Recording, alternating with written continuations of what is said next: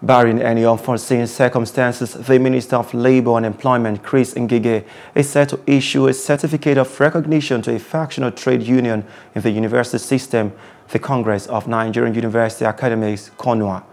Findings revealed that the move may not be unconnected with the lingering strike by the Academic Staff Union of Universities, which has spanned more than 7 months.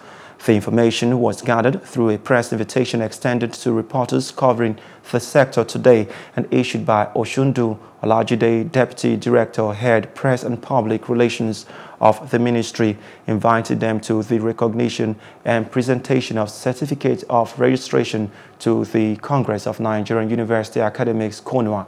Recall also that the federal government, through the National Industrial Court, had ordered the striking academic staff union to return to work, a judgment that ASUU is reported to have filed an appeal against. Hello, hope you enjoyed the news. Please do subscribe to our YouTube channel and don't forget to hit the notification button so you get notified about fresh news updates.